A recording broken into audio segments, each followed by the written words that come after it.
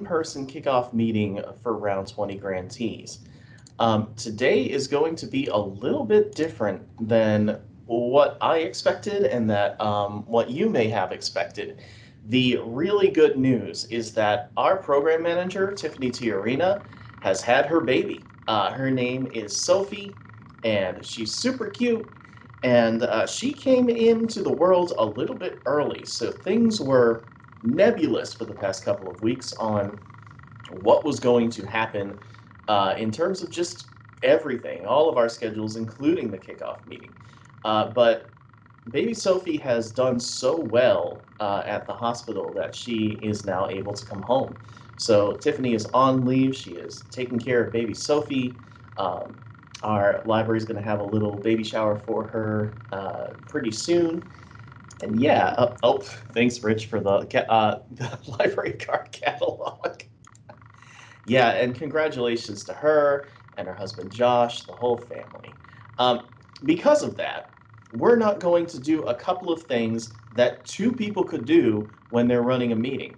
One of them is breakout sessions. We just can't do it. I can't be in two places at two times telling two different things. If I clone myself, I also would have a baby trying to run the meeting, and that doesn't work either. So we are going to just do everything together. It'll probably wind up being shorter as a result. I'm really sorry if you want to get all of your money's worth and go until 4 p.m., but it may be a little shorter than that today. So yeah, welcome one and all. The first thing that we're going to do is an ALG quick look. Hey, look, screen share tour with Tiffany. Well, she's not here, so I'm going to do it. So I am going to share my screen, and it's going to look weird for a second here because we're going to be looking at Teams. Okay, here we go.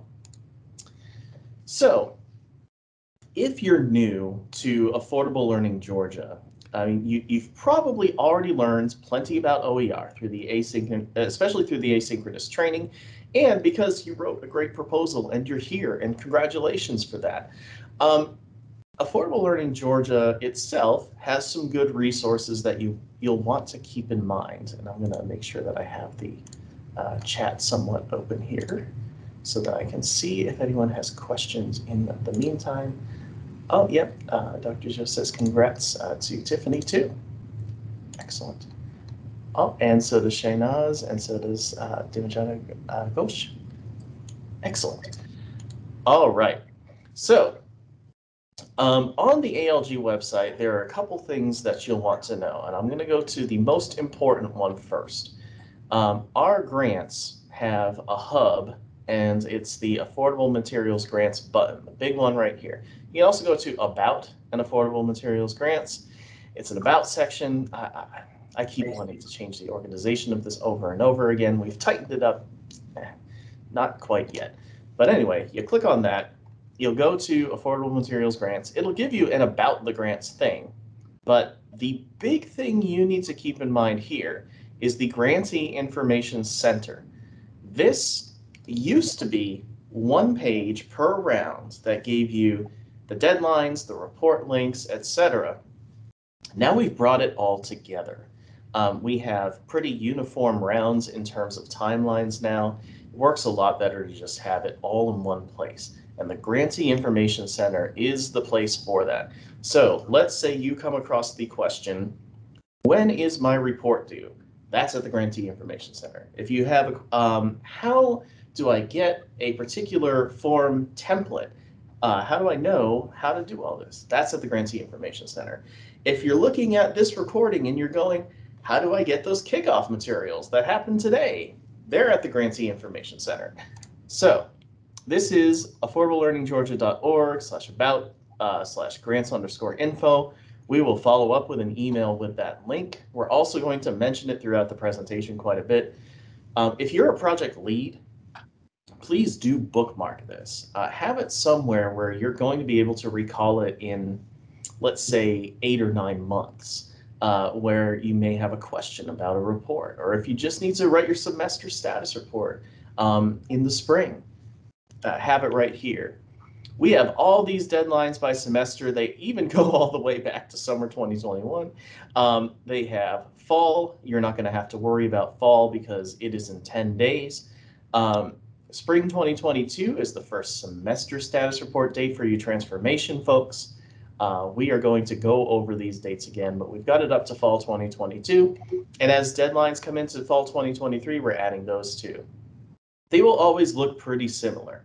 It depends on the weekday. So August 16th in the summer of 2021, August 15th in 2022, December 20th this year, December 19th next year. It all depends on the workday.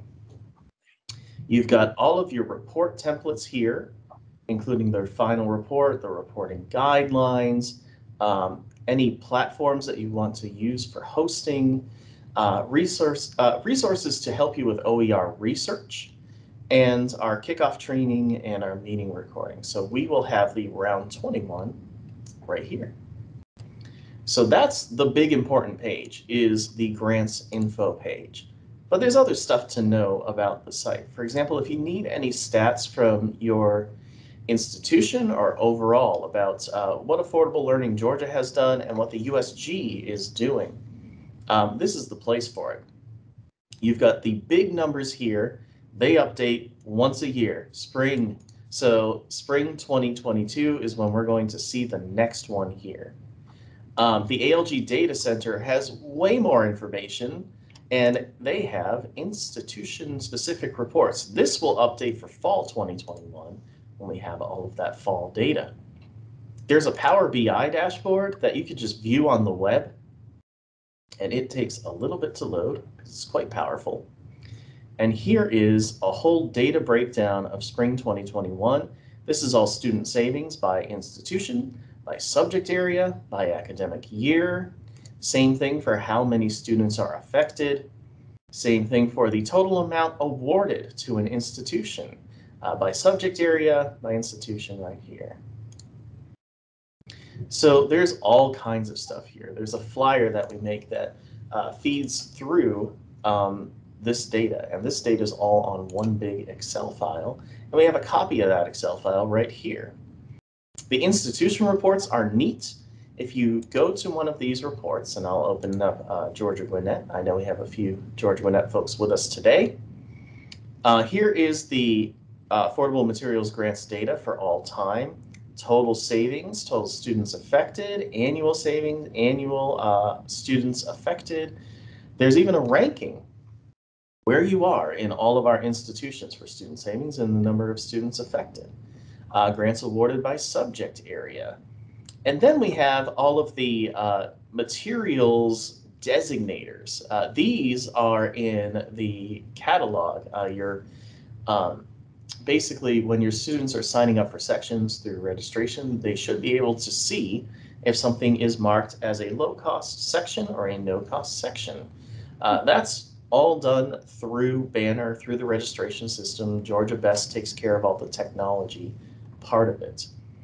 And you can see by subject area where the most no-cost courses are and where the most low-cost courses are. This excludes eCore. So let's say that you allow eCore at your institution. eCore has all OER for their core curriculum courses. It would be just a competition to see how many eCore courses you had if that were the case. So we do non-eCore. So this shows you exactly what your institution is doing. So that's what you'll see here. These will be updated for fall. They don't get updated for summer. Summer's kind of weird. A lot of people are not looking for summer data. And we have the final report summaries. This is more qualitative, and you'll see how your final reports are brought together into something meaningful by the end of it, and we share these out.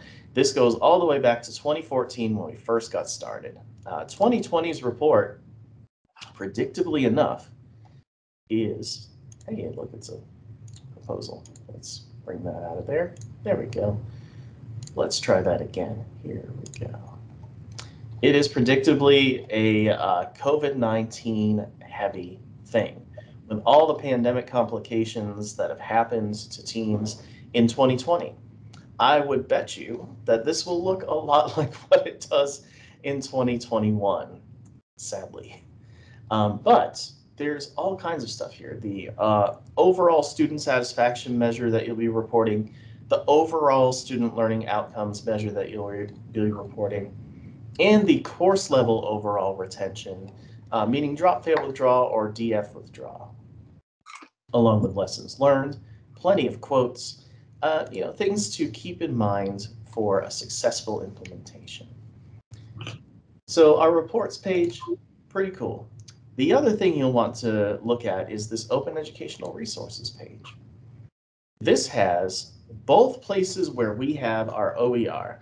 Our older place is Galileo Open Learning Materials. That is all of our stuff all the way back to 2014. OpenALG is our newer place. We want to get all of our old stuff in there, and we will with the help of a student soon enough, but that is down the line. But OpenALG is kind of the new place, so I'm going to show you this. Runs off of something called Manifold. And because Manifold is a thing that ingests Word documents and HTML documents into it and makes web-readable textbooks out of it, we have a template. So I'm going to go all the way down here. There's welcome training. Here's the asynchronous kickoff training, the accessibility series. If I go back up, though, I just search for template up here. Yeah, I spelled it wrong. Here we go. There is a single document Word template in Manifold for this. You can download the entire guide for it or a blank template, and you can read the whole thing too. So here's the introductory information, how it works, how to use titles and headings in Word to make it show up well. This is all just Word stuff. Here's a heading 1, that's a heading 2. This is a heading 2, that's a heading 1. This structured text in your materials is really neat. I'm sure you've already seen some of this in the accessibility training, but making it more accessible in Word makes this far more accessible in Manifold, which I think is super neat. You could search across all of the resources. So let's say I wanted to search for calculus. I would find a textbook, Armstrong Calculus, one of the earliest ones, one of our prototype Manifold things that we did. Ancillary videos for calculus. Here's Calculus 1 ancillary materials. Calculus 1 homework for something called Adfinity. And then you see all kinds of stuff that mentions calculus as well.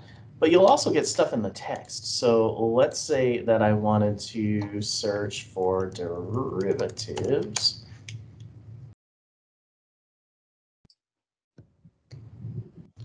Well, that sure is going to show up in a lot of calculus stuff.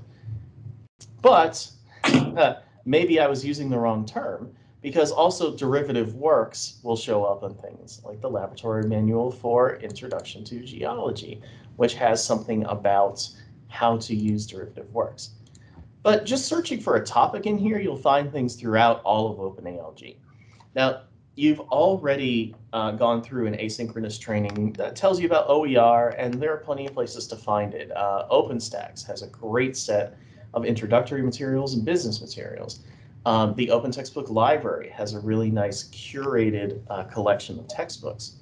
There are much bigger searches out there, like the Mason OER MetaFinder, but this one is just the home for all of our resources. They often will show up in places like the Open Textbook Library and the Mason MetaFinder, but this is the home for this stuff. So I wouldn't just look here and then be like, well, looks like there's no OER for me, because this is just the USG created stuff. There's plenty more out there. But if you want to find the coolest, newest open resources that the USG has created, OpenALG is the place for it. Galileo Open Learning Materials, very similar. This is a place to search for stuff. You can browse all the open textbooks. You can browse all of the grants collections, which are the old ways of us putting up reports. Browsing the ancillary materials, you can see some global stats, which is really nice. I'm from around Worcester, Mass. That's neat to see that in there. So if you want to find older stuff that was created in the USG, for now I would go here. Later on, we will have all of that added to OpenALG, which would be really nice. So those are the helpful things in Affordable Learning Georgia. Be sure that you bookmark the Grantee Information Center on the grants page. You can always check the stats. You can always check the final report summaries here. And then Open Educational Resources. This is the place where all of the USG stuff is hosted. We also have a newsletter. If you click on newsletter, you can join it. We have Twitter.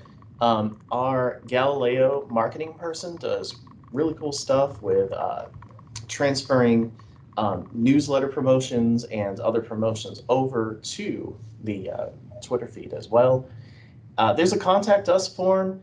Because you're grantees, just email us directly. But if anyone's ever confused about anything and wants to hit the contact us button, that message will also get to us as well. It'll just have to go through one channel of routing before it gets there, which is just Galileo proper. They're very good at that stuff, so it won't be a problem. All right. That was a quick tour of Affordable Learning Georgia. Before we go on to the introductory things and just take a quick little break, does anybody have any questions about the ALG website? Hey, Jeff, can you show us how to get to the Grantee Information Center again, please? Sure. I'll just, oh, wait, oh, I hit the wrong button. Let me go back to the screen. I'll go back in here. And it will load soon enough. There we go. Okay, so if you go to Affordable Materials Grants, that's everything in here. But the Grantee Information Center is listed right at the top of all these links. So you'll go in here and you'll see the page. We're also going to email you the link to it, and it's also going to be in these slides as well.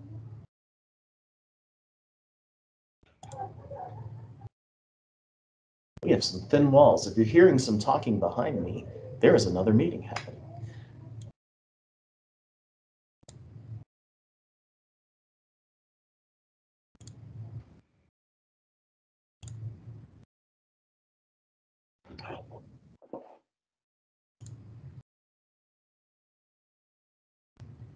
Just a second.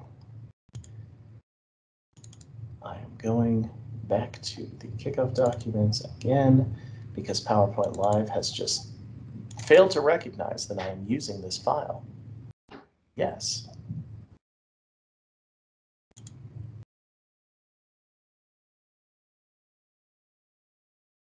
There we go. Now it's preparing. Sorry about all that. Okay. As you can see, this is a little bit abbreviated from our usual thing. So what we're going to do is just take a 10-minute break. We'll get back here at 1:30 and we'll introduce ourselves, and then we'll go on through the grant procedures and then adjourn once all of that stuff is done. So let's take a quick break and be sure to get yourself some water, some coffee, stay hydrated, and be prepared to introduce yourself when we get back. Thanks, everyone.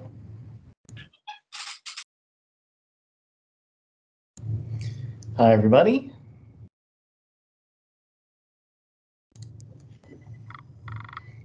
All right, it is 1:30, so we're just going to go right along to the groups, and this is not going to be breakout groups the way that it says. Instead, because we're not going to do breakout groups, and in the interest of time, first of all, the asynchronous kickoff stuff. I want to make sure that you've seen what's happened since you've taken it. This kickoff site, the first page, has a Padlet that's right under First Things First, Get to Know Your Cohort. This is where everybody can introduce themselves, and you can all just read like exactly who it is that's on your team and who is in this entire round 20 cohort. It's really cool. What I want to do to make sure that we don't have like 70 introductions at 2 or 3 minutes an introduction, which would wind up at the end of the entire kickoff meeting, is we'll just go by project. So what we'll do is I'll say the institution and the project lead and the course, and the project lead and whoever else is on the team can share things about that project, introduce what's going to happen. And if at any point you hear something where you're like, whoa, we're working on something similar, or we've done something like that, absolutely reach out, in the chat, send an email, something like that, because that would be really neat. All right. So first of all, I'm just going to introduce myself. I'm Jeff Gallant. I'm the Program Director of Affordable Learning Georgia. I've been working with ALG since it got started in 2014. I was a musician who really loved Creative Commons stuff and became a librarian who also still liked Creative Commons stuff. And so when I became a reference librarian and someone asked me, hey, could you head up this OER thing? I was like, yeah, absolutely. Open education is kind of right in my wheelhouse. So I've had a lot of fun over the past 7 years running an initiative. So let's get started. The first project that I'll do is from Clayton State University. It's a continuous improvement grant in Education 3010, and the project lead is Latasha Adams. Hi, everybody. I'm Latasha Adams, like Jeff said, and I'm super excited for doing this. I am the middle grades coordinator at Clayton State University, and this project will allow me to transform the first course that all of the juniors take in middle grades. The course is about adolescent learners and their development, and so I'm really excited to create some new materials for the course, to make the course more affordable for our students, because that is a challenge for one of our students. I mean, for all of our students. And so that's the project, and I'm excited to work with any of you who have something similar in education, or if you have changed a course that deals with theories or anything in education. Is that what I'm supposed to do? Is that it? Absolutely. Okay.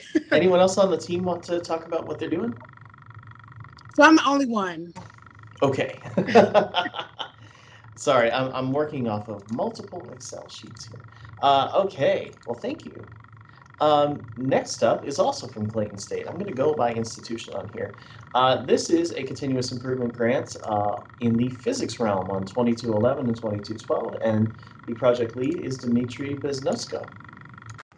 Well, hey everyone, my name is Dmitry, so I'm the faculty member at Clayton State University. We've done the transformation grant this year. I'm still writing the report on it. And we did it on physics classes, and now we need to do the laboratories to go with it. So continuous improvement is going to help us do this. We did some little experimentation this year as to how to change that course, introduce some new ideas, such as using of trackers, some online and video-based labs, or where the two students take videos actually in the lab and analyze it using a computer instead of just using the usual sensors or other devices. And we're going to go ahead and actually change our laboratories to go with this model. Right. So if anybody wants to know more, I do have some preliminary material I can share, or if you want to join our work or have any questions, you're absolutely welcome. Thank you. Thanks so much. Our next one is from Columbus State University. It's a transformation grant in computer science, 3105, 4155, 40, there's a lot. And Lin Kyung Ge, that is you. Hey everyone, this is Lin Qiang from Columbus State University. I'm currently working as assistant professor in the School of Computer Science. For this grant, we have a very kind of big team. We have 5 team members, and we are going to transfer like 5 different 3,000 or 4,000 level courses to like make like design the course materials, make practical, affordable for students, because we think that those kind of high level classes we should make it practical and advanced and catch up the newest technology. So that's why we plan to design the newest materials with more advanced and also affordable materials for students. And this not only can reduce the cost of the materials, the textbook, but also will be very beneficial for students to learn the newest and advanced technologies. Yeah, that's the overview for our project. Today I have another team member, my colleague, Dr. Yi Zhou, is with me as well. Thank you.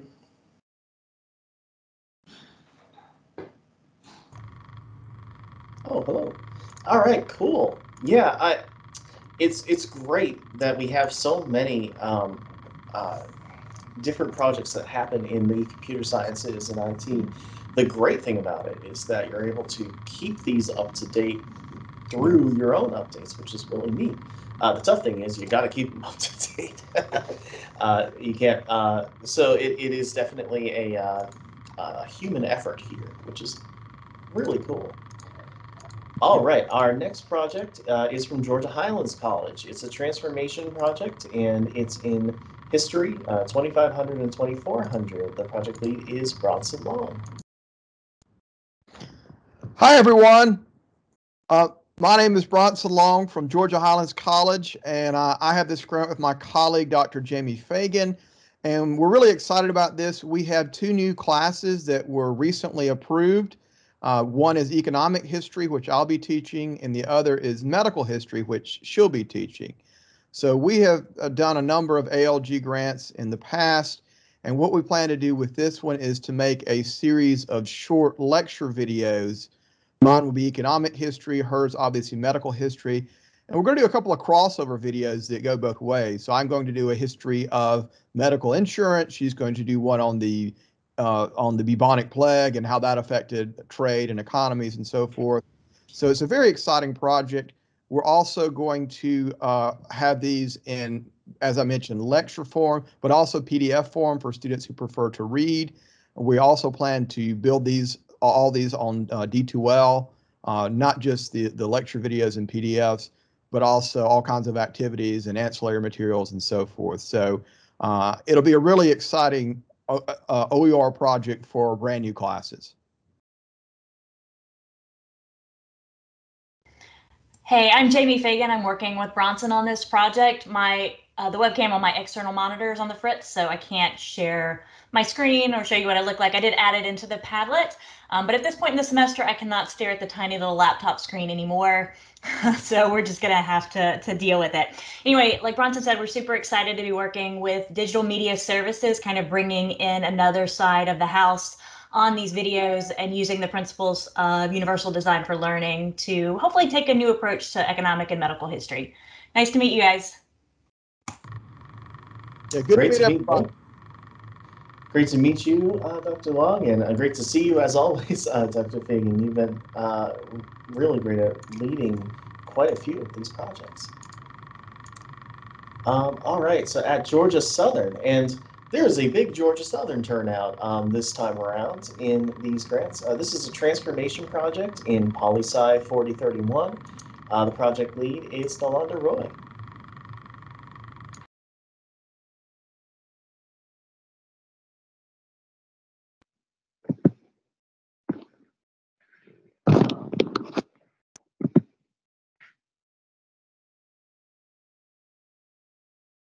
I'm not Nalanda, but I'm working with her. Maybe she's Oh, okay, cool. Yeah, I do not see her in here. So I can briefly kind of go over what we're doing. Sure. So I'm Vivian Bino. I'm a librarian at Georgia Southern, and we are going to develop a library guide to use as a no-cost resource for students. With the human rights course, there's not a really good textbook that you can be up to date with all the current events going on in that area. So this will be a great way for us to utilize library guides, which so many people already use, as a resource for that, and we're really excited about it. Excellent. Also, Georgia Southern continuous improvement grants in computer science 3230 and 3236 is, let me see, yep, Wei Tun Tong. Yep. Hi, Hello. my name is Wei Tian Tong. This is a project collaborate with Dr. Li Xin Li, also from our department. So this is an improvement project. So in 2019, we transformed the course materials for data structure class and theoretical foundation classes. But later, we have the COVID, right? So the course delivery mode changed a lot. So we try to add more hands-on coding examples and some interactive course materials, so help students to achieve better self-paced learning effectiveness. Yeah, basically that's about our project. All right. At Georgia Southern, we've got a transformation project in chemistry, 3401 and 3402. Christine Whitlock. Hi, I'm Christine Whitlock, Georgia Southern University, a professor in organic chemistry, and my co-PI is Dr. Shanaz Lange, who is also in organic chemistry. And this grant affects organic chemistry 1 and 2.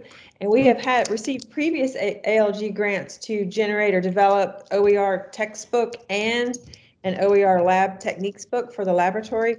This time, what we've decided, we're going to help develop an online homework system using the learning management system and using the quizzes, and supplement that with Lightboard videos. We have been requiring our students to do online homework, and we negotiated a price, and the company has removed our discount, and so we've decided to help the students out, and so we're going to work this spring and summer developing quizzes for online homework that all of the students taking organic will be required to do.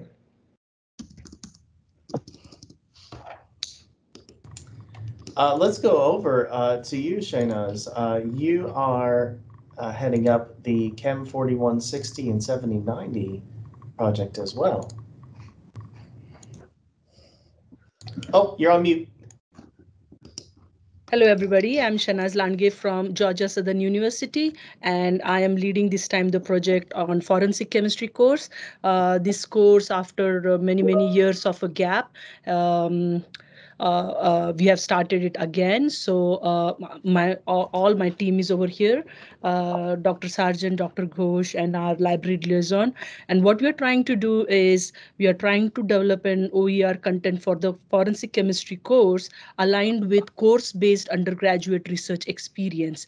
In that aspect, we are going to create supplementary material in terms of case studies, techniques, demo videos, which will align with the course material and further can be used for any departmental needs, whoever teaches the forensic chemistry course. And we are also planning to publish this on University LibGuide. Thank you. Thank you. Thank you.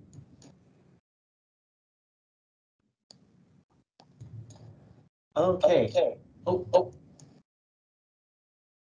All right. So, I think Shaynaz, I think that your microphone is reading the speaker. Oh, thank you so much. Yeah. So let's go to another transformation project in a field that we have not yet seen in any transformation project up until this point. It's fashion and design. It's so let's bring in Addie Martindale. Hi, I'm Addie Martindale, also for Georgia Southern. Me and my colleague Dr. Virginia Rowling, are both in the fashion merchandising and apparel design program at Georgia Southern, and we are transforming to the 2 intro classes that we have, which is fashion fundamentals and social psychological aspects of clothing. One of the reasons the main reason is we want to eliminate costs But there's some other problems that we are facing. The fashion industry moves faster than publications can keep up with. So we're constantly updating things and talking about things in a textbook and saying, but this has changed now. And another problem we face is there's not a diverse representation of varied populations in the materials. The fashion industry really struggles with inclusiveness. So we're going to develop our materials through LibGuides so that our courses are 1, no cost, 2, up to date, and 3, reflect a diverse population.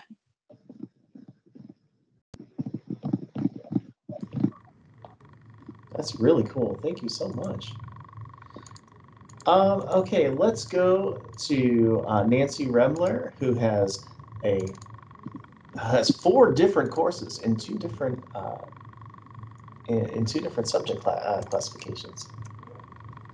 Hi, y'all. I'm Nancy Remler from Georgia Southern. I am a team leader joined with my colleague Janelle Smith and Heather Scott, who's not with us today.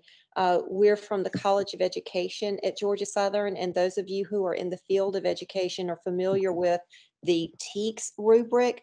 And for pre-service teachers, we call it the Intern Keys rubric, which lists 10 standards that teachers need to meet for certification. Our project seeks to create original content that would align directly with those state rubrics to best prepare our pre-service teachers for certification. We're going to work on 2 standards for this round, standards 9 and 10, which address professionalism and communication, because those are the standards that get assessed across the degree programs. And because all state teachers need to comply with this rubric, we're able to apply our project to 4 courses in our program. But then once we make this content available, all pre-service teachers in the state of Georgia will benefit from them.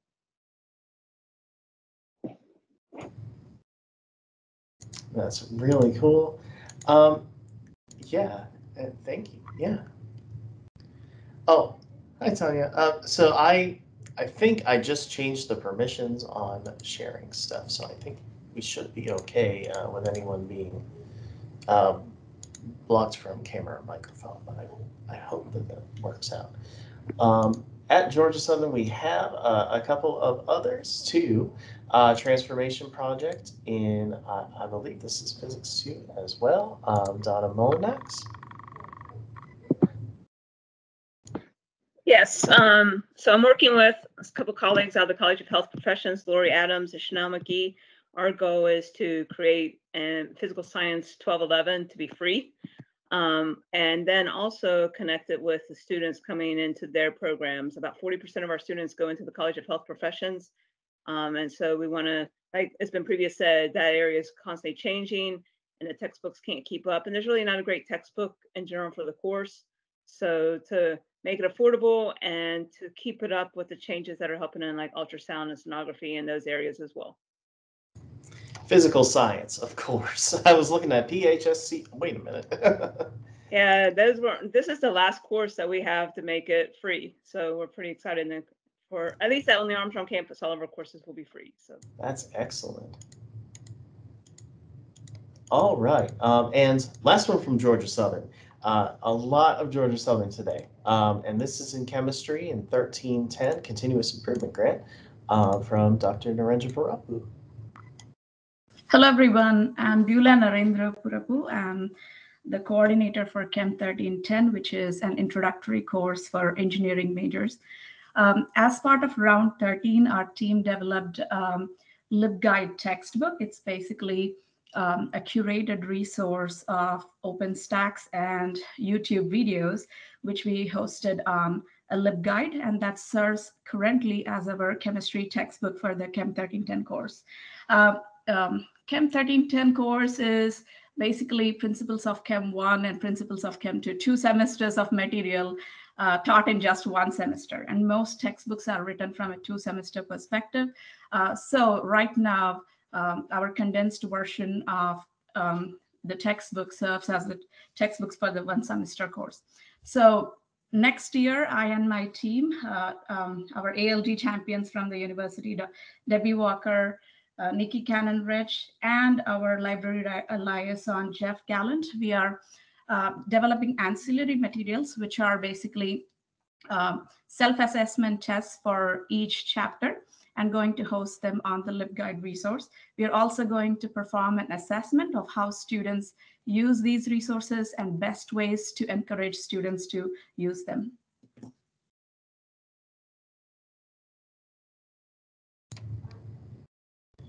Thank you so much. Rich noticed that there's some sort of noise going on in the background here. Sorry about that if you hear that. That is just building noise here. This is my one day in the office. I have usually 2 days a week, just being here in the Athens location. So that's what's going on. I wish I had a cat in this room, but no, unfortunately no. We have at Kennesaw State a transformation grant in sociology from Daniel Farr.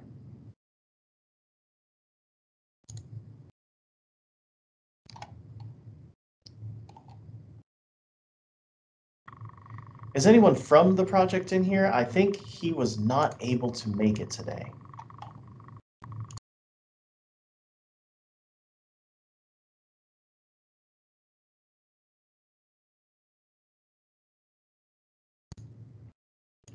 Okay, yeah, I remember there was some sort of schedule clash there, so that's fine. They'll be looking at the recording of this at that point. Yep, so we have a continuous improvement from Kennesaw. I believe this is in linguistics. Dr. Johnson? Yes, hello. I'm David Johnson from Kennesaw State, and my grant deals with looking at my history of the English language course, and I will be updating the materials. I've tried to use low-cost materials, but I needed to upgrade that quite a bit. And I also use part of the grant to have various voice actors read my lectures in various dialects because it goes well with the whole theme of linguistics and dialects within the history of English. So that is my project. Yeah, I thought the voiceover idea was really cool. That's really neat. A continuous improvement grant for many IT courses. Dr. Shariar? Hi, my name is Don Privatera. I'm representing our group. Dr. Sharier had an appointment that he had to run to, so he sends his regrets. But I'm standing in for him. Yeah, we have 4 courses that we're going to be working on accessibility on, and to make these courses more available to students, in particular, to make sure that they're readable and got the proper contrast and all of those all of the images are annotated properly, so that folks who are using assistive technologies are able to enjoy and be a part of the course material. So we've got 4 classes. One of them's a web design class. We have a human computer interaction class, an ethical hacking class, and a data communications and networking class that we're going to be focused on boosting the accessibility for. Our team consists of Bill Forsyth, of course, Hossein, Rich Halstead, and myself, and then Garina Banerjee is going to be assisting us as well, in helping us get all those courses kind of up to snuff, so to speak. Thanks so much. Let's go over to Tanya Link, who should be ready to introduce the sociology project.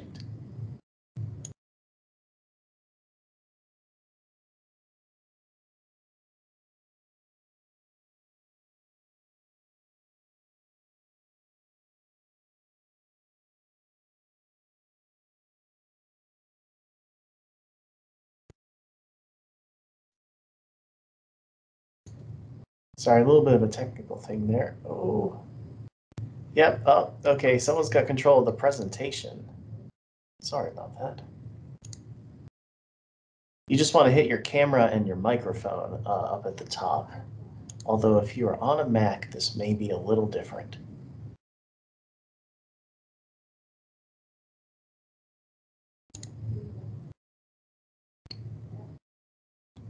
Oh, okay, it's a Mac.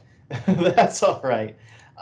Yeah, the problem is that if I don't let people present, often what will happen is anyone who joined that isn't using the original email address that they're invited in won't be able to do anything. So that's why there's rights to share going on. Microsoft Teams is a little weird like that. But yeah, Dr. Lee, if you want to introduce your project over chat, that's totally fine by me. Once that gets there, we can read it here. Okay, so we also have another IT project at Kennesaw State, and it is from Dr. Lei Lee. Thank you, Jeff. Good afternoon, everyone. First of all, I just want to give you actually, my name is Lei Li, and I'm the interim chair for the Department of IT, also a professor in IT. First, I just want to give you a big background on our effort as a department for the ALG. We are part of ALG since round 1. So now we're at round 20. And very excited that starting this fall, all our undergrad and graduate courses are Z degrees. In other words, zero textbook degree. We're very proud of what we have done and very appreciative the support from the ALG office. So without your support, this cannot be happen. So for round 20, our department have 2 projects. The first one done, already talked about that. The second one, also 4 courses. And we have a strategic plan to gradually update the content of each course in our undergrad and graduate program. As you know, the IT is a very dynamic field. New technology came out every day. And it become a part of our operation to keep updating our curriculum. We may modify existing course, we may remove an old course, add new courses. They're just part of our life. For this particular grant, we're going to work on 4 courses. 3 of them are already transformed by ALG, and we're going to just update the content with new topics and also make sure that they are DLI are compliant. For the 4th course, actually it's going to be complete redesign. So there's going to be a lot of new development involved. We are very excited to get the support from the ALG and I look forward to work on the project. Thank you. Thank you, Dr. Lee. Over at Savannah State, we've got a psychology and somewhat sociology project with Dr. Sherry Surdikoff.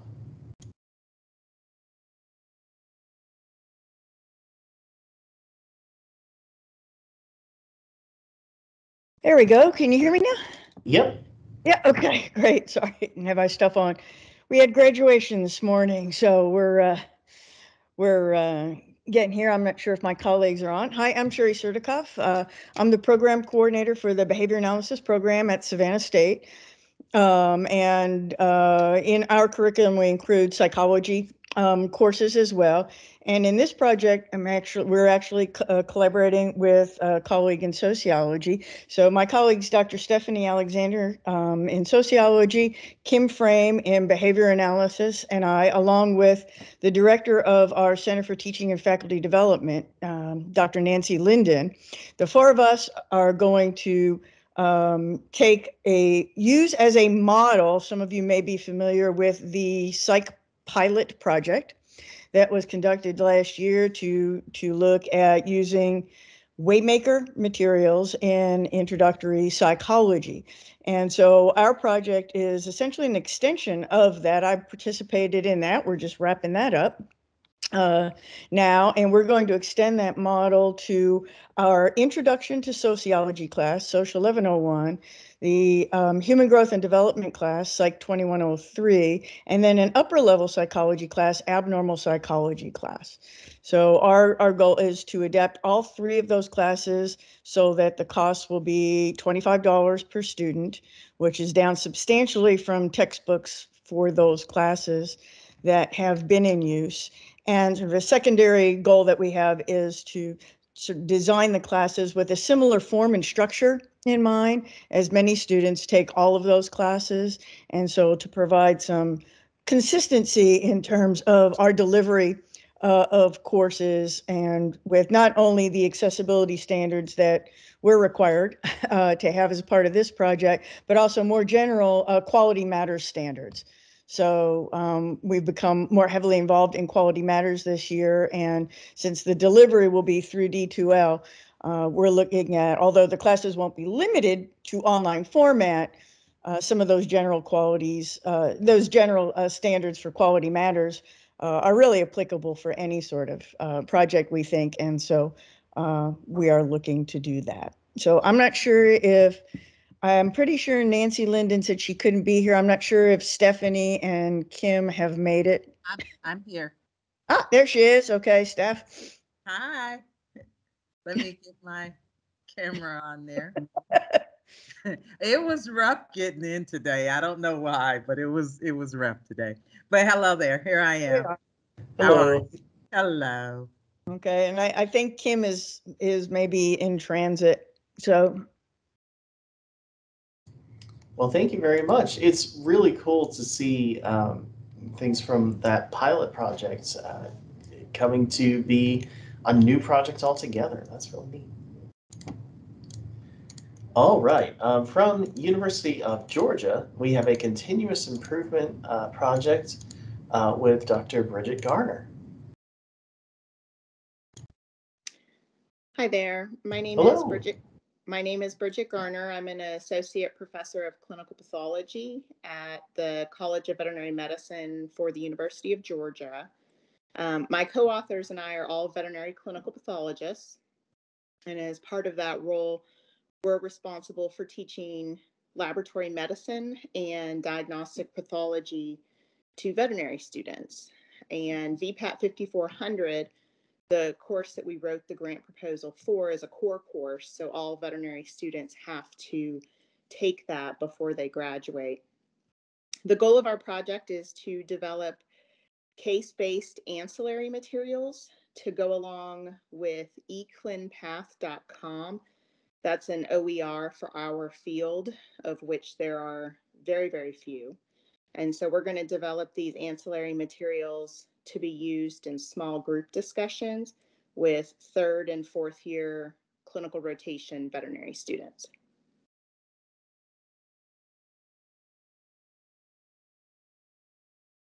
Excellent. Thanks so much. As someone who has a dog and always thinks about the UGA vet school, because they're one of the cool places that a lot of the vets come from. It's really neat to have you involved in ALG. Now from UNG, from University of North Georgia, we have a very upper level course up in the 7,000s with Catherine Rose Adams. Greetings, I'm Catherine Rose Adams. I'm an assistant professor and program coordinator at the University of North Georgia for the Higher Education Leadership and Practice doctoral program.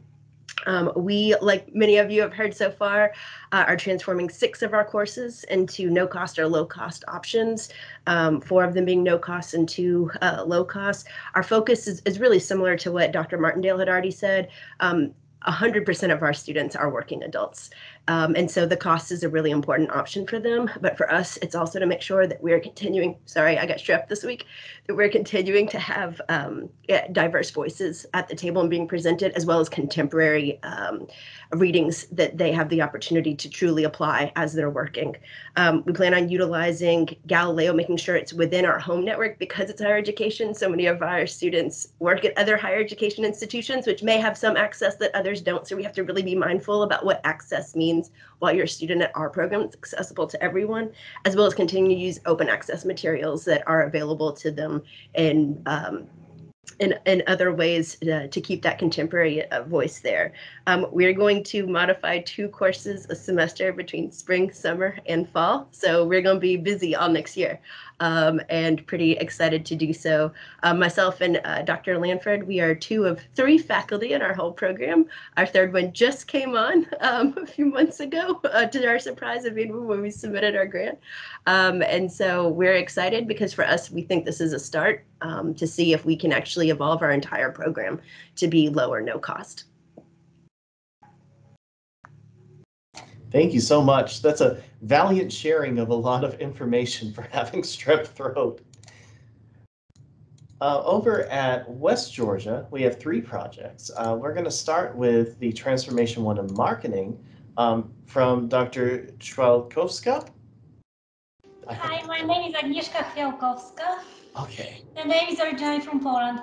I'm an assistant professor of marketing at UWG, and I will be creating a no-cost textbook for our advertising class, which is a mandatory class for all our marketing majors and minors. So I'm looking forward to that.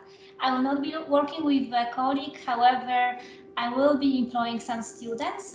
So I'm really looking forward to, collaborating with them and getting their feedback to offer this course as a no course for our majors. Thank you. Thank you. Also at UWG is a mathematics one from Dr. James Bellin.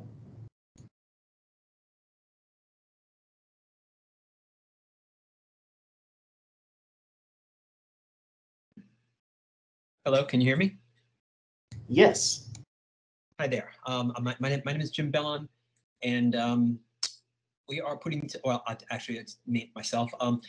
I'm going to be creating a free textbook for the Math 1401 elementary stats course. And the idea behind that is to, one is to get, a free ebook, open source book, because the book that we've been using, textbook, was pretty expensive.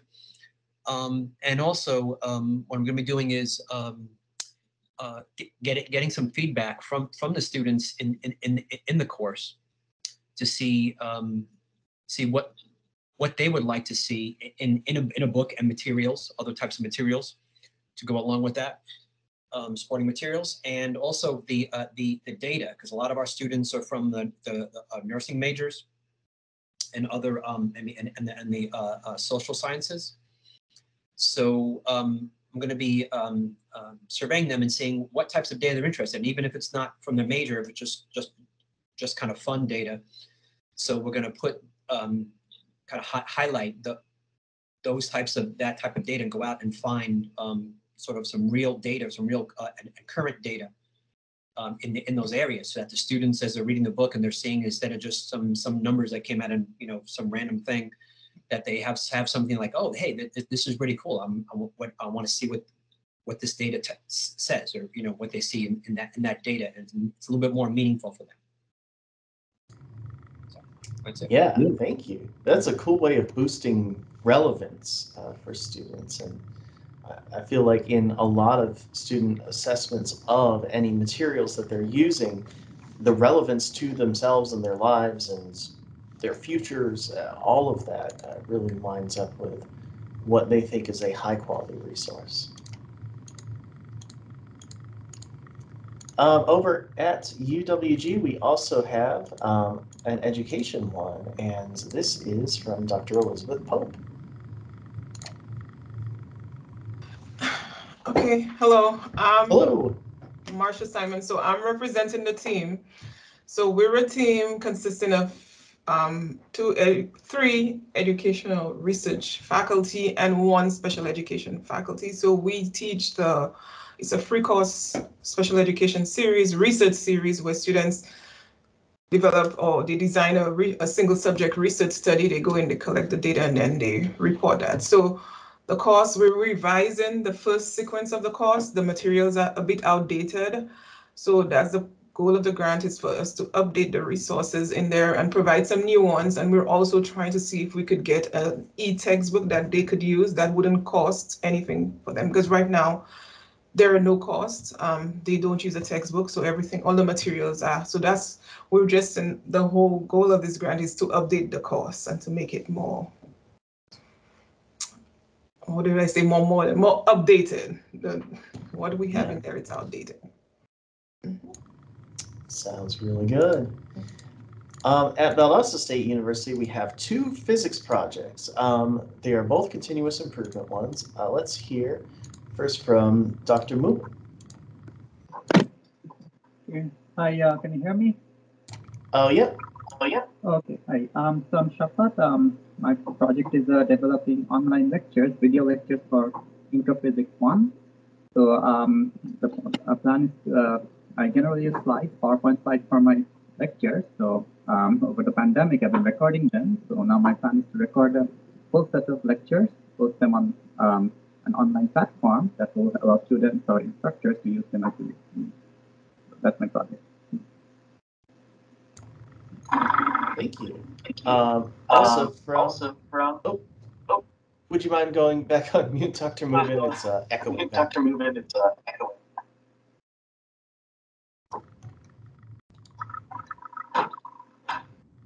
Here we go. Okay. Also from Dr. Chakraborty, who is doing a physics project as well. Hello, my name is Shantanu Chakraborty. I'm a assistant physics professor at Valdosta State University. I'm also, doing a continuous development project on physics 2211. It's the introductory physics 1 course for the calculus-based physics classes. And over the pandemic, I've been recording and uploading, my lectures, especially starting from summer of 2020. So I thought of why don't I, save these lectures, remodify them, and also as well as, update some of those existing homeworks, recitation problems, and other supporting materials, because it has been, I think, more than probably 5 years since we did that original project, textbook transformation project on this one. Thank you. Thank you. So we have so many different kinds of projects, a very diverse range of subjects. We go all the way from 1,000 to 7,000 level courses.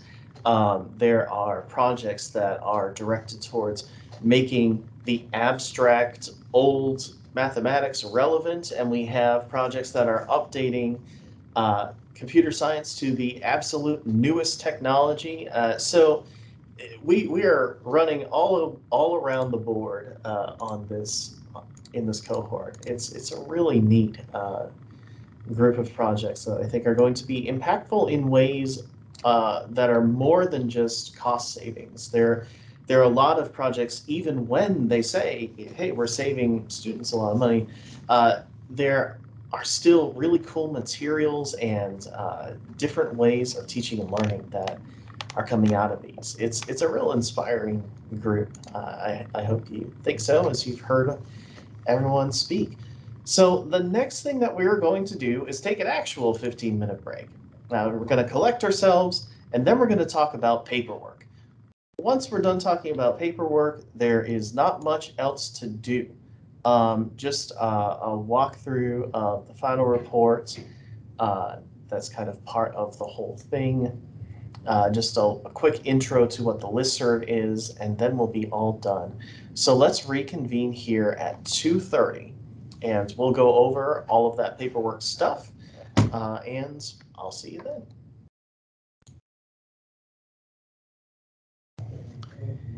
Hello, everyone. It is 2:30, so we are going to continue.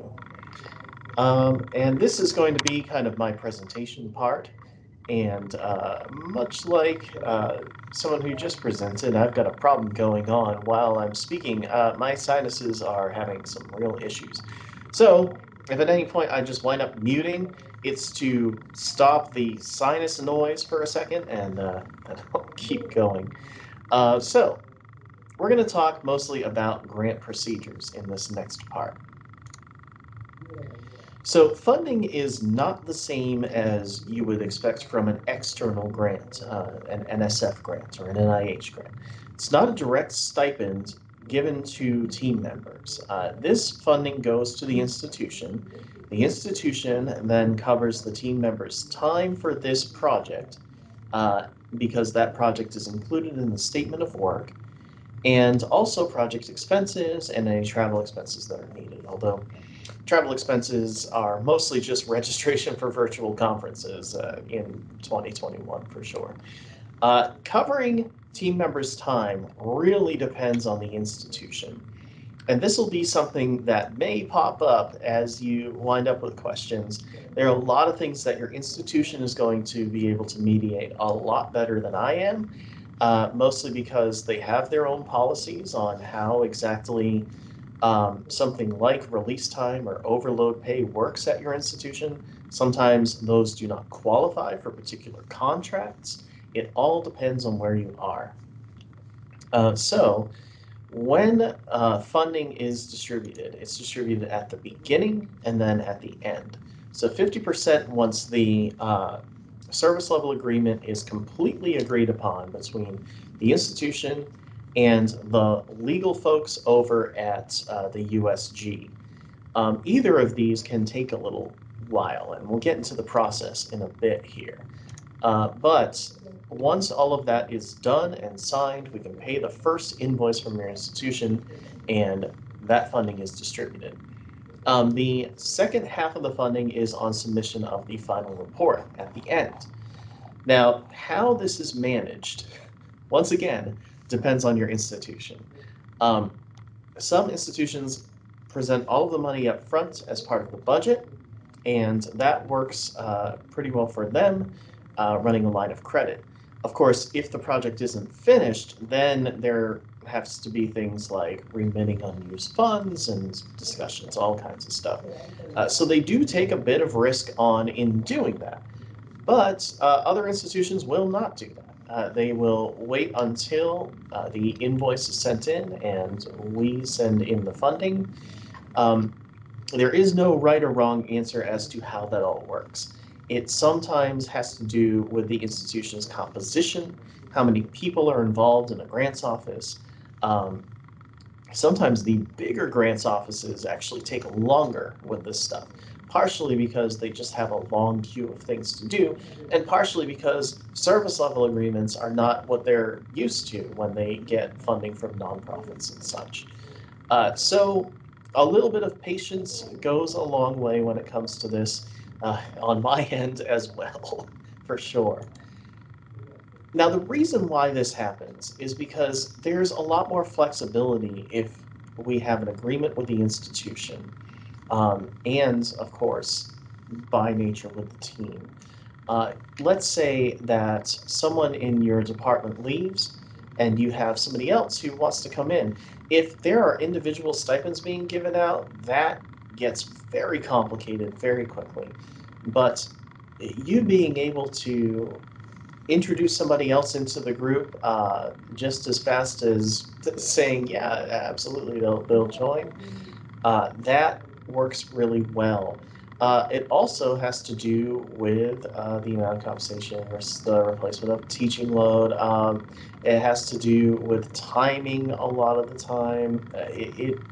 There's a lot of reasons why having an agreement with your institution as opposed to having an agreement where it's just individual stipends winds up being more flexible.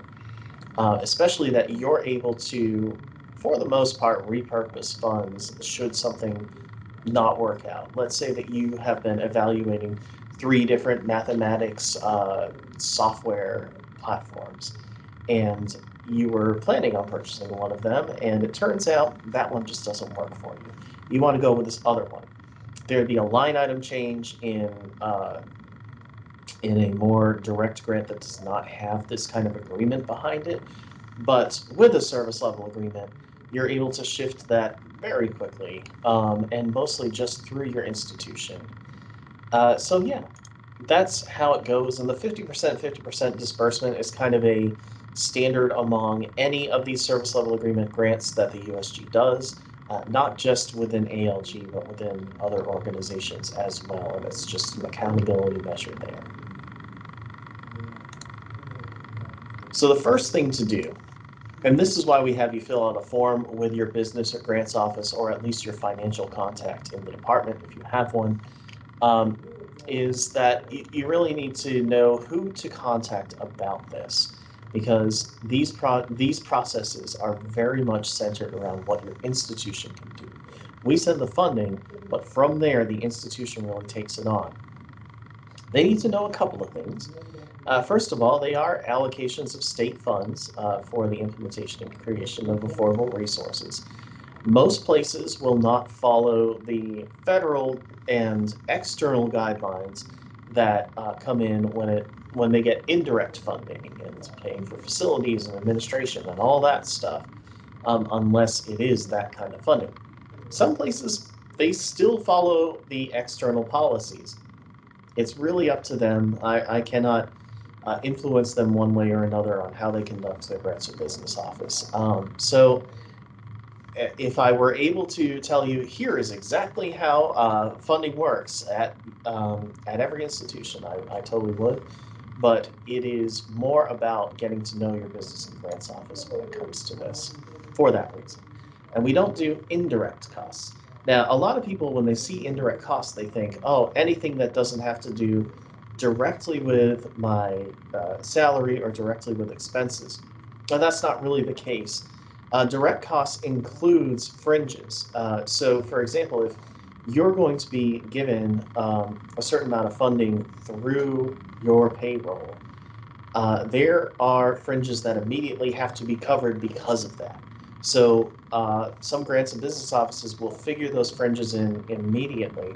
Those are not indirect costs. Those are the costs associated with paying for your time. Indirect costs would be facilities and administration, or F&A.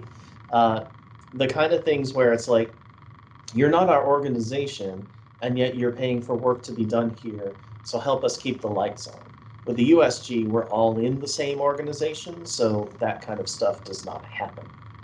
And of course, this is exactly why we had you discuss your proposal with your office before submitting that stuff to us, so you know that point of contact. You'll need it a couple of times during this project.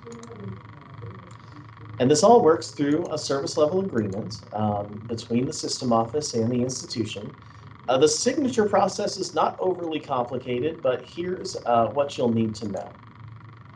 First of all, there are kind of 4 big sections to the service level agreement. And if you were in one of the older rounds before about a year ago, this is going to look a little bit different to you. There's a lot less whereas and therefores in there, and there's a lot more getting into the details of what these kinds of grants are and what can happen in the event of a weird thing that happens within just these grants. But the first part is just saying your proposal is the statement of work. That's why we really make sure that some of you, if we ask you for clarifications, that those were on the proposal. We've brought those revised proposals over, and those will be used in the SLA. So the corrected versions are the ones that are going. Yeah, and so that works as the thing that's referred to in this agreement as the work that needs to get done. And that includes, here's who's on the team. That also includes, here's what's going to happen, here's our timeline, our budget, etc. It's the most important part of this agreement because it is individually the thing that makes your project unique. If someone has to leave the team, definitely work with your institution on assigning another person to that role if it applies. let us know in the semester status report. You don't have to reach out to us and be like, is it okay if we add somebody in? Yes, it's absolutely okay. We know that turnover happens, and that's part of the SLA, is what would happen in the event of that kind of turnover. The next section is the starting and ending dates. These are not March 6, 2021, of course. This was the previous round. But keep an eye on the start date and the end date. If you said that your final semester was one semester and it's not that semester on the SLA, that's especially for continuous improvement grant folks who have two options. Be sure to let me know before you go off and get it signed. We can fix it very easily here before that stuff gets signed. But if we do it after it gets signed, we got to get it re-signed because here's an entirely new thing. So don't worry about the dates on this slide. We will fix those before we get it sent in. But yes, be sure to check all of the dates when we send the service level agreement your way. The next part is about the project funding and how it works. This is the stuff that you've already seen in the RFP. This is the stuff that I've explained in some ways, things like indirect costs do not count. All of that stuff is in there. There's not much that you need to check here, but be sure to check the award amount. That's pretty important. And your date and your final semester. Just make sure that all of the timing is correct. Now this is the new one, something that you hadn't seen on previous service level agreements, but will be here on this one, unless you were in round 18 or 19. This is the contingency section, or the what if stuff goes wrong section. It is very rare that something will go wrong enough to actually apply to what's going on in the service level agreement, but it has happened before. So if something is going this way, if it's really looking like something's up, contact us as soon as you can so that we can work together on finding out a solution as soon as possible. So for example, if your project's only partially completed by the deadline, let's say you're on the team and then someone else just disappears and it doesn't get completed, and there was work that was done, but it's not going to be finished by the end. Let us know immediately. And the first thing that we'll see is if there are any alternatives in getting it done. Does it just need a semester delay? We could amend it at that point. Does it just need somebody else to join the team and they're willing? Well, you can totally do that. That's great. If there's no way forward, then we just work out what happens past that point. Usually that would mean that the second half of the funds, if work was already done, but it won't be complete by the end, maybe the second half of the funds don't wind up getting there because there wasn't work on that second half. But it's proposal by proposal. There could be a thing where 80% of that work is done and a lot more work got done at the end, and it gets very, we basically cannot make it too direct. We can't put a number on this section or a percentage on this section because circumstances are what they are, especially during the pandemic. So yeah, if your project has zero work done, if nothing ever happened, if there's no way to fix it, we can recover those funds that haven't been used to complete the work. Some of this gets a little bit scary looking because it is in the event of weird, rare things happening. But just know that those events are weird and they are rare. And if they do happen, then we will absolutely treat it case by case as a weird, rare thing here too. We'll work with you on this. Be sure that your institution doesn't just suddenly act on it without contacting us first. There was only one case, and you've seen your 3-digit number or your M 3-digit number. You know how many applications and probably how many projects have gone through this by now. We had one case where the institution just sent the funds back, all of them, including things that had been used already. And we went, whoa, wait a minute, but the deed was already done. So be sure that if something is going wrong, get in contact with us. If your business office sees something going wrong, have them get in contact with us. Because more often than not, there's an easy fix. It should never really get to the point where there's zero work being done and there's disputes over funds or something like that. Yeah, weird and rare things, we can work with you on that for sure. Now the rest are just regular things that happen in an agreement. Number 5 is just an agreement that says that the institution can't ask for more money than they were awarded, can't ask for credit from the state. That's just something that is in every single contract. Number 6, if the agreement is somehow or suddenly outside of the federal or state laws, those laws prevail over our agreement. Another thing that's so rare that nothing has ever happened like that before. Number 7 is an anti-discrimination clause. Number 8 is just saying that we need an agreement from both parties and it is able to be modified. So like if we need an amendment, some things just get delayed, COVID-19 is still causing trouble next year, we can delay things a semester or two. And also number 9 is just stating that both parties agree and the contract needs to be completed in a timely manner. That's the time is of the essence wording that you'll see in a lot of contracts. It just means things need to move forward pretty quickly.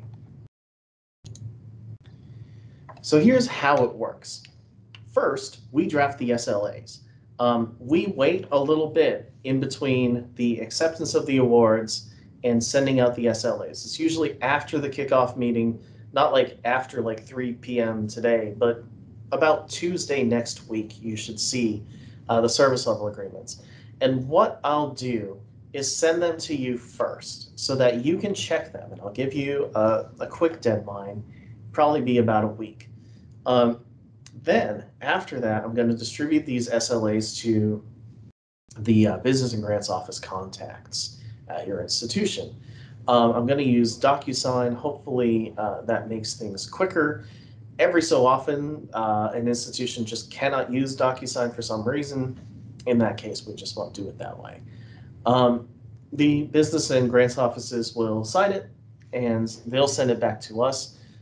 What's great about DocuSign is that if somebody gets a contract and they forget about it, and it's been a week, it'll send them a thing saying, hey, you have this contract you need to sign. So we don't have to manually check in with those folks. They will get a reminder every so often about it. So the contracts have come back to us from the institution. What happens next? Well, this is where I do a lot of work. So I take that signed service level agreement, and if it's locked as a PDF, I have to unlock it. Sometimes it's so locked that I have to get people to unlock it themselves because I need to add some documents to it. I put a routing form. That's where it tells the contract to go. It also allows for our executive director, Lucy Harrison, to sign off on it. Then it gets sent over through the business office as a requisition, which means that I have now secured the funds for the project. I have sent it over to legal. Now, this is the point where things get very opaque, where I might not know where it is, and the business office may not know where it is, and it is just in the queue for legal, or legal is looking it over, and they have a question, but they're going to ask somebody else about it. They ask that person, it takes them a while, they get back, then they're like, okay, we have a question. And they're like, oh, all right, let's talk about it. So then we talk about it, then they sign it, then it goes to the business office signs it, then it goes back to me. So that whole part is just a communication chain, and there is no one software that tracks all of that. I wish I could just send it through DocuSign, and it would go business office and then here, but we got to put it in e-procurement first. So the business office has their own DocuSign that they send to legal, and then legal has their own procedures outside of DocuSign to do it before it gets signed. So it's kind of like I send the SLAs to you, the SLAs come back from the institution, I send it over to get signed, something, and then I get it back and I send it right back to you. So I will send the fully executed SLAs to the business and grants offices because they always need that fully executed copy, and I will include you on those emails too. Now we can check with the business office on where something is in the system, but we can't check on legal on their signature status. So the business office can only go so far in seeing where this is. Being the holiday break, things might get stalled a bit. The signature process is exactly that. I mean, it is a human activity, and humans will be out of the office for a little while. So let me know if something is held up way too long, or even mid too long, or even, I don't know about this. This is a little longer than usual, and we will check on it. We'll reach out. So after all that, and we get the fully signed service level agreement, sending it out to you, we can then pay the first invoice for half of the award amount. This invoice is not an expense report. It's not something that you can print out from PeopleSoft or anything like that. It is an invoice document that is sent from the business or grants office at your institution to us. It's got the letterhead on there. It's got an invoice number. It's got a date. That's the only way that we can pay it. I've seen some expense reports come in before, these big spreadsheets full of things that you've done. That is an institutional document and not ours. We just need the institution's invoice sent to us. We send it over to accounts payable to be paid. There has to be 2 signatures on that before it gets to them, but we are very quick at that part. Accounts payable, as you might imagine, has a lot of invoices to pay. And most of the time, they do these within 1 to 2 weeks. Every so often, it does not take that long. It goes further than that. If your institution just hasn't received the funds after they've sent an invoice, check in with me. What I can do is go right to our admin, so we know exactly when we signed it and sent it over to accounts payable. If there's a problem at accounts payable, they'll let us know. If we just do not see the payment request, we'll remind them. Because once again, even though there's so much technology involved, it's still very human work. So sometimes humans just kind of miss an email, miss a notification. So yeah, just in case, if they send the invoice over and we've got a signed SLA and it is time to pay those invoices and nothing happens, let us know and we can track that down. Now, at the end of the grant project, the institution will send the final invoice once the final report is sent. Some institutions will send it directly along with the final report. That's really cool. We've got a form that does, as an optional part, ask you for an invoice. You don't have to have it when you send in the final report, but it does make things faster because then we already have the invoice ready to go. We don't have to go, you sent the final report. Can you send us the invoice? It depends on the institution, though. A lot of times you'll need proof that you sent the final report in order for them to create the invoice. That's also fine. I think a lot of this has to do with wanting to make sure that the invoices get turned around in a timely manner. For the final report, we are usually processing these invoices all at the same time, past the deadline. So if you've gotten your final report done like 2 months before and you're like, wow, check this out, and it gets sent to us, often what we'll do is check in and say, we usually pay our invoices by the end of the deadline. Is this okay? If there's something critical where it absolutely needs to get paid before then, we can do that. It's just that usually what we do is we check all of the final reports at once. And then from there, we check all of the invoices at the same time, and then we start making all of the payment requests at once. The semester status report is the first report that you'll probably have to make if you're a transformation grant team. If you're a continuous improvement grant team, you won't have to do this part.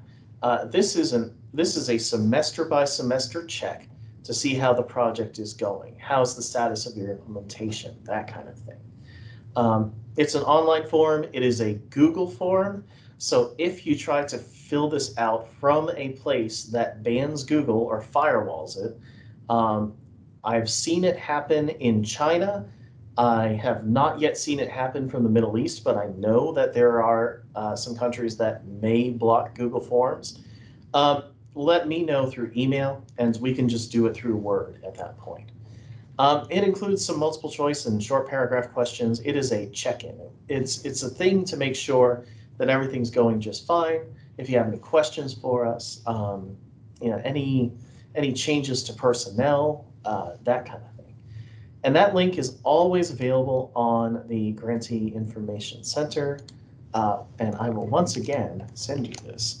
You'll hear it more than once today. So this is the Grantee Info page that has the deadlines and the links to all the reports. Now, the semester status report questions. Sorry about that. Just need to make sure that's all right. There's the info on who is submitting the report. Of course, we need to make sure we know who is sending what. The proposal info, so make sure that you know your round and your 3-digit number or your M 3-digit number. The team members who are on the project, especially if they've changed. This semester, which semester are you submitting it for? You don't need it to be on your final semester, but you'll need to confirm what the final semester of your project is. We're asking things like, is it on track? Which phase of implementation are you in? Are you teaching with it? Are you creating it? What are the materials you're using? Now, if you're using a long list of materials, do not worry about trying to put it in a Google form. That is a very tedious thing. You can just send me a quick Word list or an Excel list through email, and I will just attach that as a hyperlink to this semester status report. That's a lot easier at that point. But let's say that you're using OpenStack's algebra and trigonometry. You link that, that's fine. Status of the materials review or adaptation. How's it going? How are the new materials going? Are you hosting them anywhere new or a place that we didn't anticipate? That's pretty cool. Status of course redesign. So how is it in terms of developing all of the modules, stuff like that. Catch-all questions like, are there any other things that you got to do? Impact estimate changes, not like, well, we think we're going to have one less student in this semester, but if 5 sections disappear or a whole bunch more students are able to take your course and there's an enrollment boom, that's the kind of change to impact that we really need.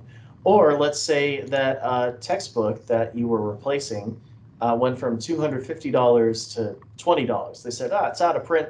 We'll just print it on demand now. It's $20. Well, we'll need to know that so that we're calculating savings correctly. If it fluctuates a little bit, that's just the market. That's just kind of how it goes. But any big changes, we would definitely need to know. And then, of course, the big catch-all. Do you have any other questions? Now, the final report, that is only submitted at the end of the final semester of the project. You are not submitting a semester status report and a final report on the same semester. The final semester, you do not do a semester status report. We try to make that clear with kind of an if-then. If it's not your final semester, this is due. If it's your final semester, this is due. This is always, it's available from the Grants Information Center. And the final reports depend on which kind of project you do. There's one for transformation and there's one for continuous improvement. We ask some things of transformation grants like your qualitative and quantitative measures. Those are not always going to be in a continuous improvement grant. In the same way, there's going to be a bigger description, maybe a link to materials that have been created from the materials on a continuous improvement grant that may not be as detailed in a transformation grant. So be sure you're using the right one. So let's just quickly walk through one of these reports. I'm going to just bring this up on my screen.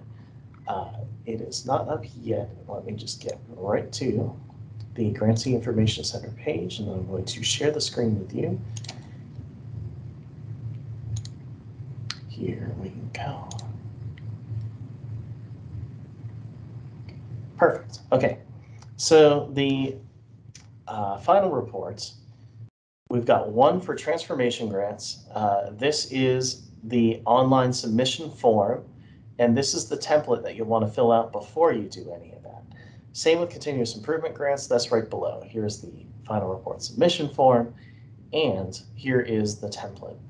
So I'm going to go and open up a copy of the final report template for transformation grants. So the first section, this is all about your info, including the amount that you're affecting when it goes to just the pilot round or just that first semester of implementation. So the total number of students affected during the project. This is so when we do a summary report of all the final reports, we can say during the course of the project, this many students were affected for this many savings. Now, each final report has a narrative. This one is more about your transformation experience. Has it impacted the way that you teach in any way? Has it impacted the way that students learn?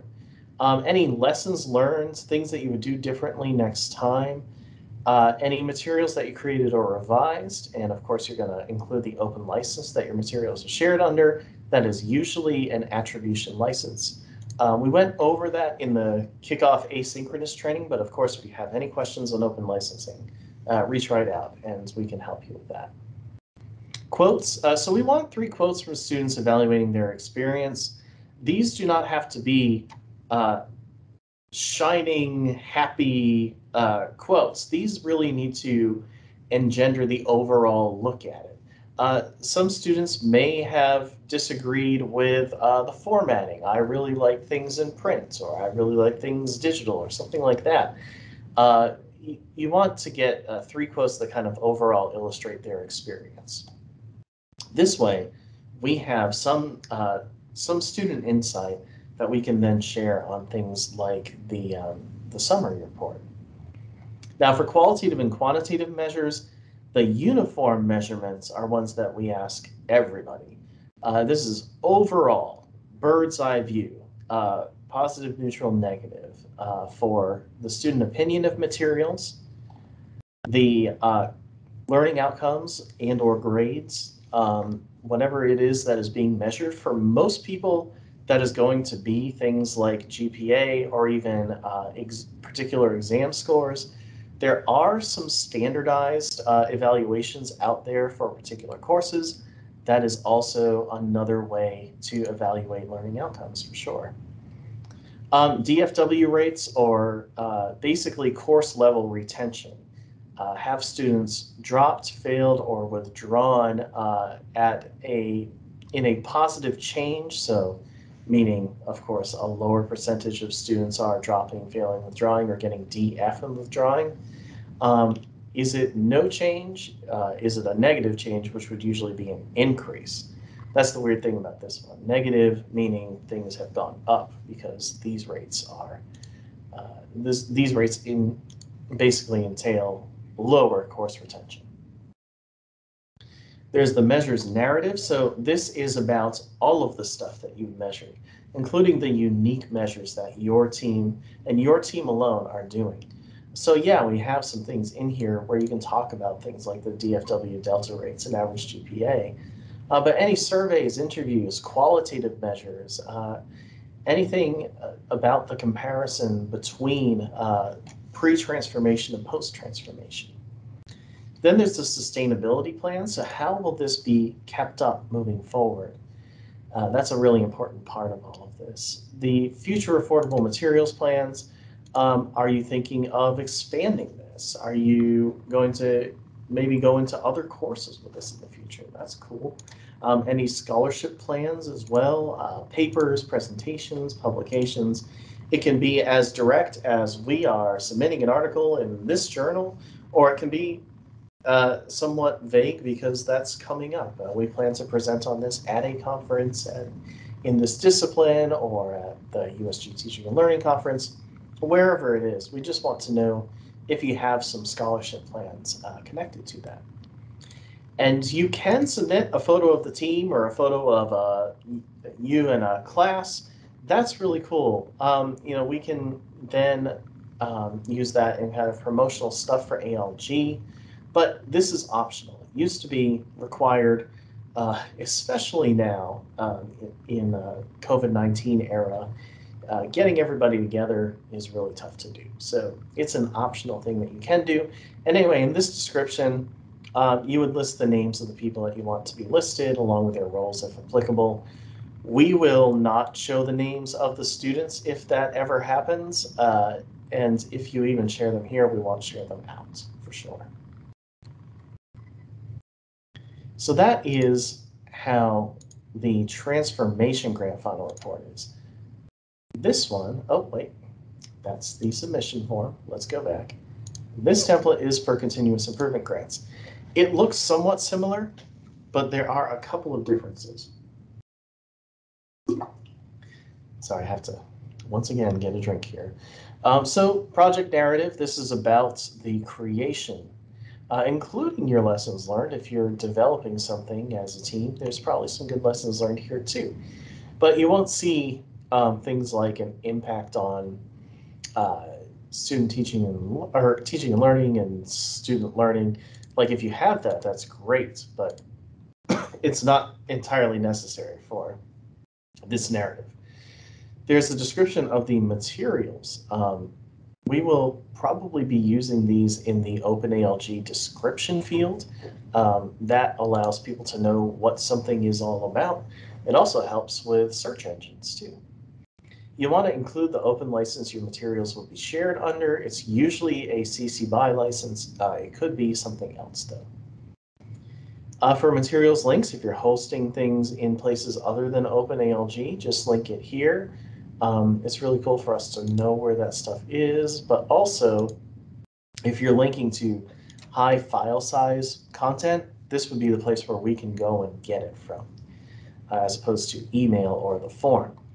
And then there's the future plans, so any plans, papers, presentations, publications, any plans to revise or add to these materials in the future.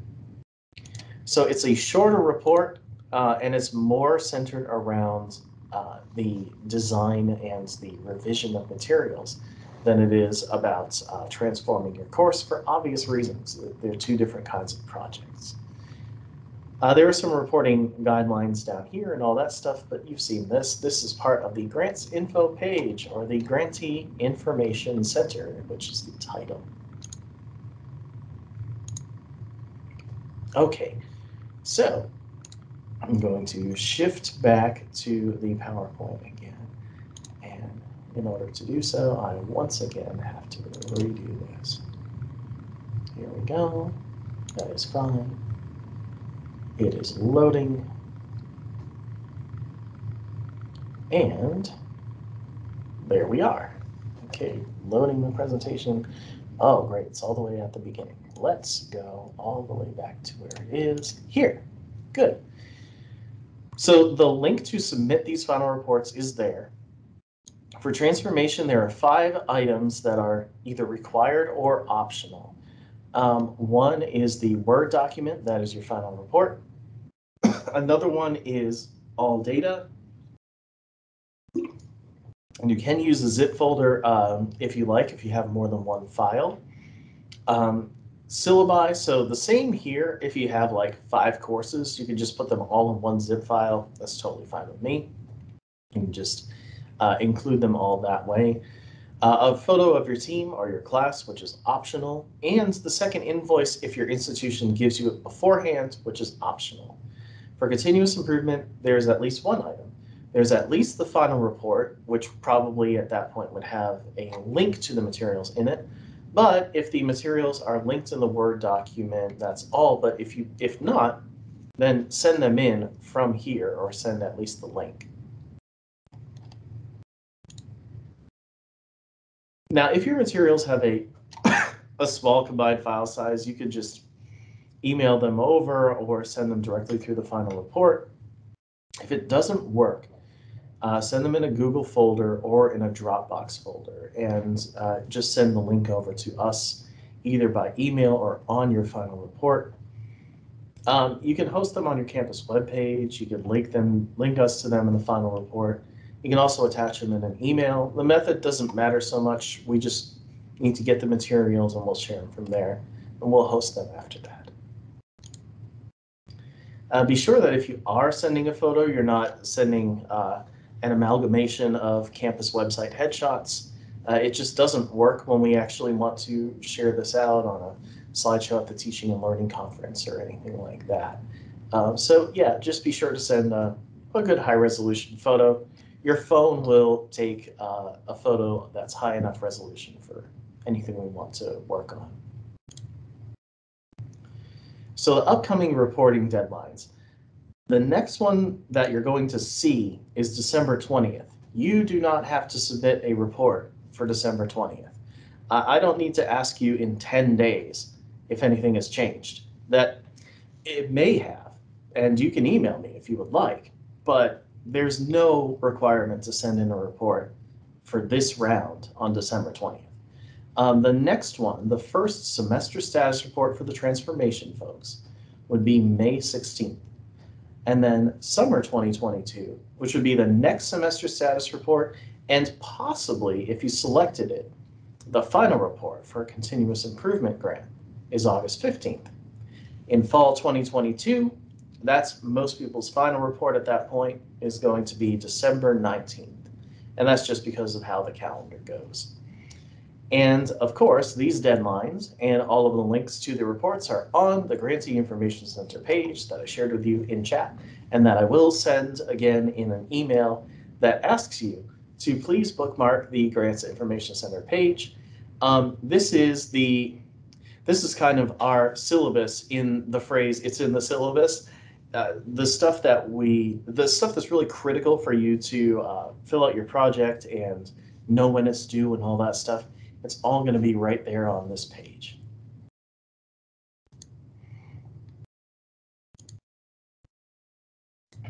Okay, and we are adding everybody to the ALG Grantees L listserv. Usually, if we send a general email, it won't have brackets, but most of the time they'll have some sort of brackets. If it's just for you, it'll be R20 or maybe R20 Continuous Improvement or R20 Transformation. Most of the time, it's an entire year's worth of rounds because it's just some people have stuff due and we're sending out a reminder. If you're replying to the entire listserv, be very careful. If you're sending something to me and there's account numbers attached, there's names and phone numbers and all kinds of personally identifiable information on there, if you send it to me, that's okay. If you send it to the entire listserv, you're going to get a lot of people with your personal information. You're also going to get a lot of grantees going, oh, this listserv, oh man, I can't believe it. Don't worry about that. If you have any personal questions or any questions that really have to do specifically with your group, let us know. Until I would say the beginning of March, just send it to me. After that, you can send it to both of us. Otherwise, you'll just get an auto reply from Tiffany because she is currently taking care of her baby. So yeah, that's just a little bit about the listserv. Once you're done with the grant, if this is your last grant and you don't want to be on the grantees listserv anymore, that's okay. There are instructions at the bottom of the email on how you can unsubscribe. But if you're in the process of it, please stay subscribed until that point. And yeah, that'll be, you'll have the directions right on there. So that is it for paperwork. So I can't wait to see what happens next with these projects. But do you have any questions before we adjourn? I am just going to leave this open to you. I'm going to hit mute to make sure I'm not talking over anyone. Here we go.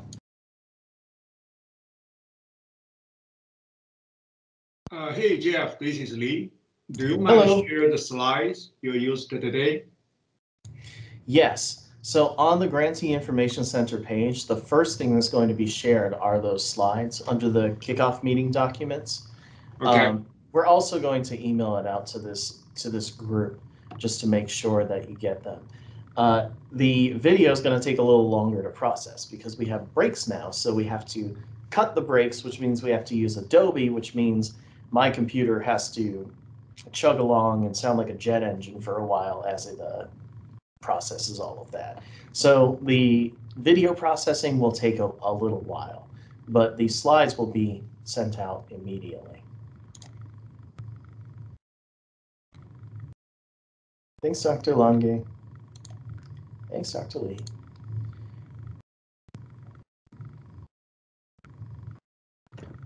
Jeff, I have a quick question. Yep. So, as you know, my team is making a series of lecture videos, and we need a hard drive to store those, and that was in our grant and all. But we will need that up front once we start filming, probably in January, February of this coming semester. So how does that work in terms for paying for that, since the money is distributed 50%, 50%? You know, we will need that to purchase that very early on. So this will be the first utterance in round 20 of this. Definitely depends on your institution, but it does. You'll want to get in contact with your financial people as soon as possible. Some of them, upon receiving the award notification, could run a line of credit for the whole thing and you'd be able to pay for it in no time. Others will wait for exactly when the invoice is paid, and that has to do with how quickly everybody signs it and then how quickly accounts payable pays our payment request once we send it to them. Okay. Should I wait until next week when you send the SLA out and that starts, hitting my business office and all that? Well, you already have the notification of award part of this. If your office runs a line of credit from the beginning based on the notification of award, then it could be as easy as contacting them now. It may be that they don't, and in which case you probably want to wait until the SLA gets sent out. Bronson, I would probably say contact Chrissy Shanahan okay, and see what she says to do. Will do. I'll send an email out after this meeting. Perfect. Thank you, Jeff. No problem.